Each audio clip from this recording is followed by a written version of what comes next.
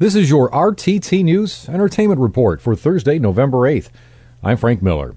Well, Brad Pitt has become a furniture designer. Yes, according to Architectural Digest, Pitt will be getting together with furniture maker Frank Polaro so that the two can show their new 12-piece collection in New York City on November 13th through the 15th.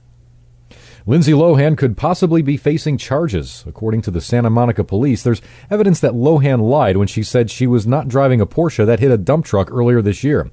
Prosecutors in Santa Monica are now trying to decide if charges should be made. Reelected Vice President Joe Biden will be a guest star on NBC's Parks and Recreation. Biden will be playing himself on the show, and according to reports by Entertainment Weekly, Biden will play a longtime crush of Amy Poehler's character, Leslie Knope. The episode airs November 15th. And Burn Notice has been renewed for a shorter 7th season. USA has picked up the season for 13 episodes, which is less than the normal 18-episode order. For its 6th season, Burn Notice will return to Thursdays on USA.